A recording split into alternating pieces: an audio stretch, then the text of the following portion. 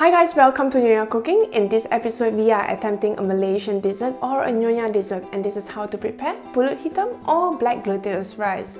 The texture is like porridge, but it is really hearty because of the coconut milk. And if you know coconut milk, everything with coconut milk goes really well. So I know you're gonna love this recipe because it is also one of my favorite recipes or dessert, Malaysian dessert. So without further ado, we will look at the ingredients, and the first one that we will need would be black glutinous rice, coconut milk. I'm going to use two types of sugar here, and this will be rock sugar and also palm sugar. Now if you do not have any of this, feel free to use raw sugar or just plain white sugar will do.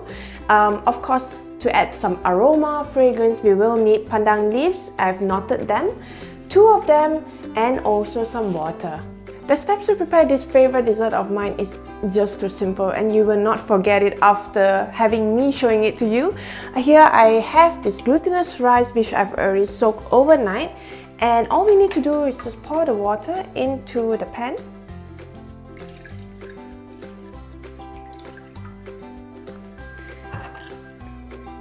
And also add the glutinous rice.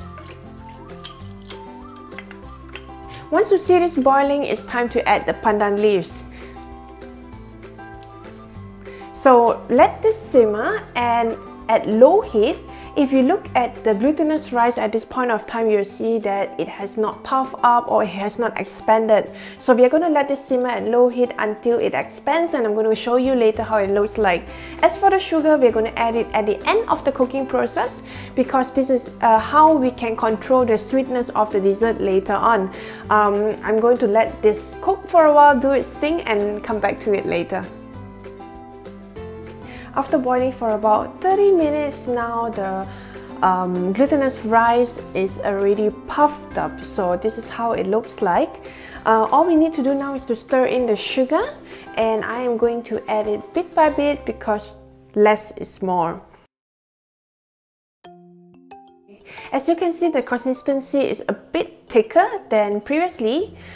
It's because of the starch from the glutinous rice. Now if you soak the glutinous rice for too long, you will notice that the starch would then be lost. So therefore, you wouldn't get this kind of thickness when you cook this dessert. You can always add corn flour if you want, and I like it to be slightly thicker than usual. That's why I added a bit of corn flour too. Otherwise, you can also have it without corn flour. What I like about this dessert is that you can serve it either cold or hot. In the winter weather like this, like what I'm experiencing right now, of course a hot bowl of Pulut Hitam would be the best. Look at the steam. Otherwise, I like it to have cold, so what I do is I let it chill until it's room temperature, and then I keep it in the fridge.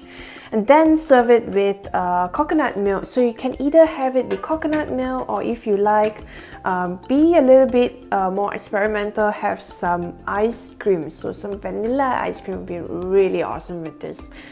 Drizzling the coconut milk onto this Pulut Hitam is really the last step.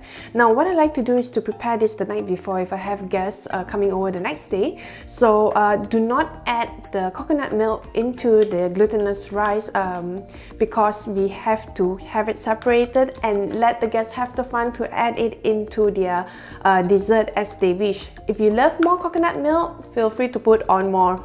But otherwise, separate them, leave it aside, and you can serve this the next day with the coconut milk separately. So now I am just so happy because it has been a long time since I had this.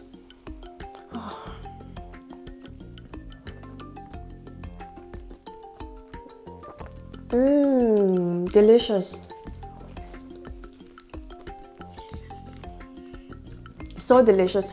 Let me tell you, it really makes a difference if you're using palm sugar and also rock sugar instead of the normal white sugar, because the sweetness from the palm sugar and also the rock sugar is really very mild.